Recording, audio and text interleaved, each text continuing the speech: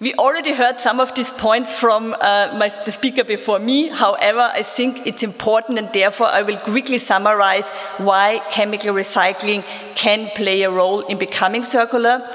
On the one hand, it's complementary to mechanical recycling.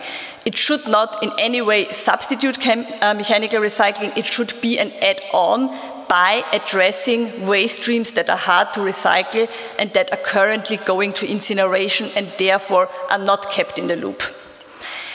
We can, with chemical recycling, and this is a difference to mechanical recycling, produce virgin quality materials. That means that the final product, the polymer that is coming from a chemical recycling process, cannot be differentiated from one that is made out of a fossil feedstock. This means we remove any undesired additives or impurities. For example, PFAS is something that is very much discussed at the moment with chemical recycling. Mechanical recycling always has a little bit of quality reduction in each recycling process, so chemical recycling can give us the option to press the reset button also after some mechanical recycling circles, for example. Therefore, because we have here a virgin quality material, it can be used for any sensitive application fields such as medical sectors, automotive where we have high pressures or high temperatures, and also, of course, food packaging.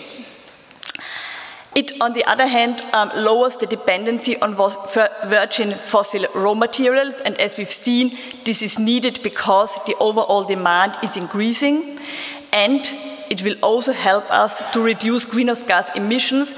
I will later on show a life cycle assessment that we conducted on our recycling technology that shows that in comparison to incineration, this is what happens at the moment with these waste streams, we can help to reduce greenhouse gas emissions and thereby reach the climate targets. So what waste do we address with our chemical recycling technology? We address polyolefins, in particular polypropylene, polyethylene, low-density and high-density polyethylene, and also to a smaller extent polystyrol.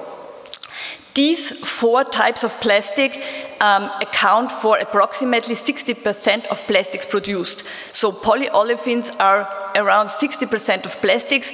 In comparison to that, PET, for example, that is very well known, accounts for 8% of plastics. So we have here a very huge market share.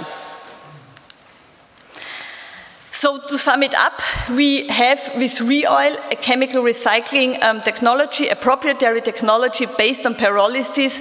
We showed that this technology is working in a continuous process. It has a proven refinery integration.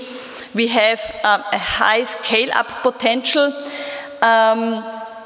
We have an operability and reliability with more than 22,000 operating hours approved. We can show that it can help to save greenhouse gas emissions, and therefore we believe it's, together with other recycling technology, one way to achieve a full circular economy. Thank you.